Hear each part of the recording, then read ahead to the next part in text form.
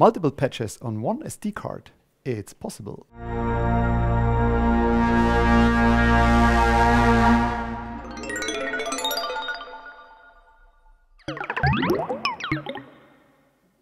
Welcome back to the ever-growing video series about DROID, the Universal CV processor. So, having multiple patches on one of these SD cards is one of the most requested features by those who don't have a DROID yet. I personally prefer switching not the whole patch, but single functionalities like single circuits or something with toggle buttons, so you can switch different parts of the patch independently from the other. But nevertheless, I came up with a nice idea of how you can switch between different DROID patches on one card by means of button presses. All you need is at least one P2B8 controller. And here's how it works. This time I show you that on a Mac computer, but it's really the same for all other operating systems. First, I insert the card reader and open its contents. As you can see, this card is pretty much standard, the firmware file and a DROID patch.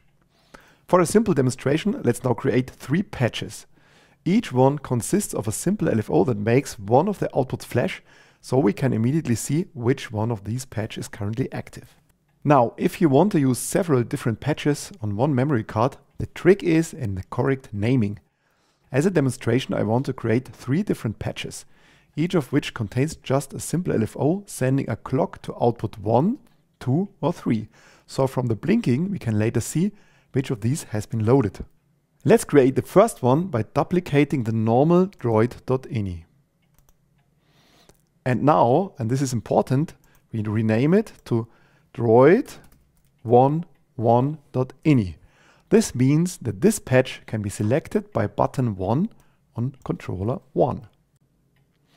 Now let's open the file, remove its former contents and create a simple LFO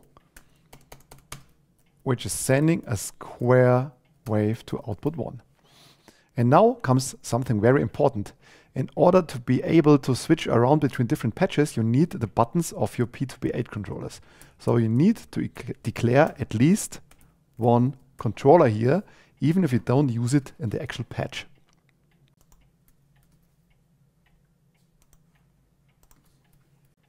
Don't mind this strange extra file. It has been created by the Mac text edit program and doesn't harm.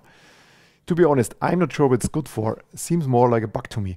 If you're going to edit more DROID patches with Mac, I recommend getting a better text editor anyway. Now we copy this droid11.ini, rename it to droid12, open it and rename the output to 2. Let's repeat this for a third patch. And here, of course, we use output number 3.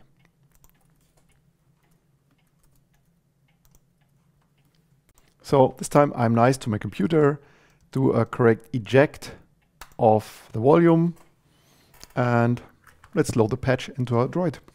Okay, so now I show you how to load these individual patches. If you just insert the card and press the button, you get the droid.ini patch loaded, which is here the example patch. But if you now hold a button by pressing the load button, then you get the patch that's assigned to the button. So droid11.ini is assigned to this button. If I hold this button while loading, I get droid12.ini. With this button, I get, of course, droid13.ini. And if I just press the button without any other button, I get the droid.ini again. You can do this for any of the controllers you like. So this button, for example, would be droid31.ini.